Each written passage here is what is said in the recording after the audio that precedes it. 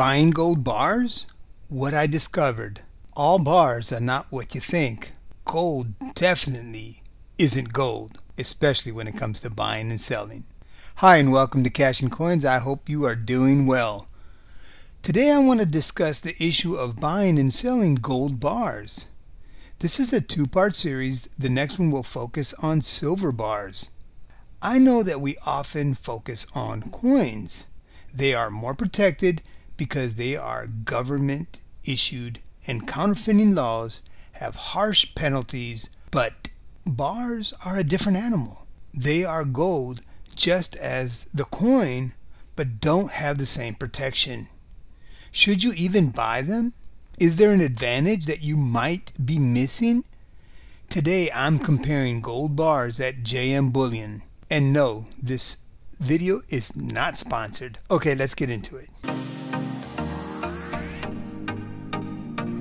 Hello and thank you for joining me here at Cash and Coins. As I stated earlier, I want to discuss gold bars. My next video I will discuss silver bars, so you might want to look out for that one.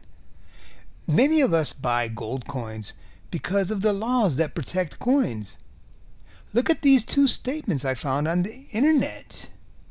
Manufacturing counterfeit United States currency, right? Look at that. A fine of up to $5,000 or 15 years imprisonment or both. And this next statement says you can be imprisoned for up to 20 years.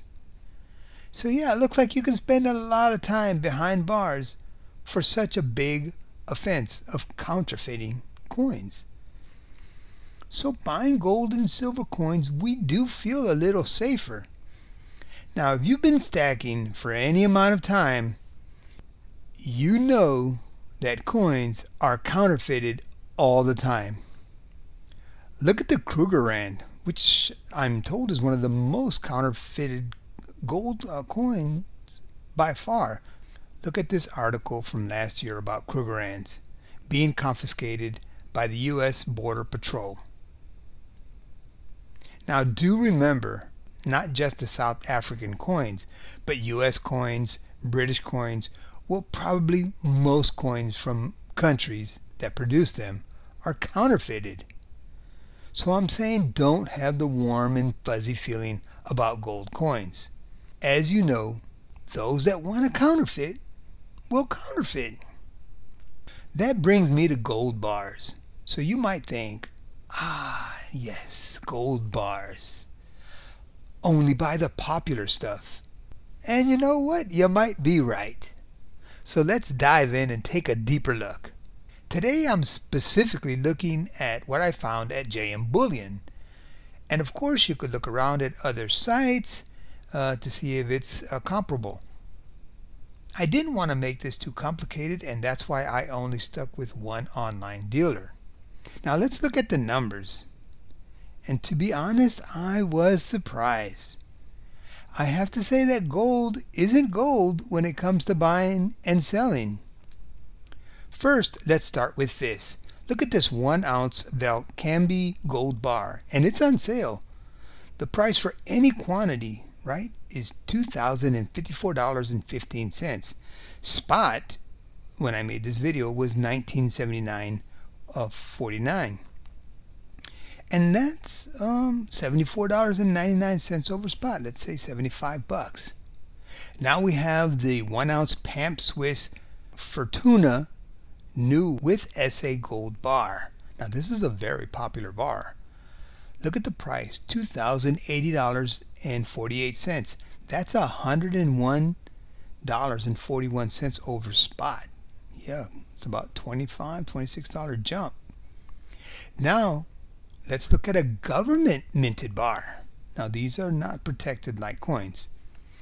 This is 1 ounce of the Royal Canadian Mint with SA gold bar.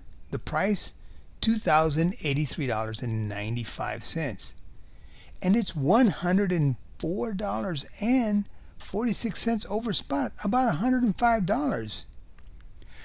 But these numbers only tell half the story. Let's say you were to sell them right back today. What would have been the best buy? Well, we'll start off with that Valcambi. The buyback, as you see, is $1,980.16. If you remember, the original buy price was $2,054.15. So you would have had a loss of about $74. Let's go to the PAMP bar. Now that gold bar, the buyback price is $1,084.49. The original price was $2,080.48, a loss of $95.99, about $96. Now let's go to the Royal Canadian Mint bar.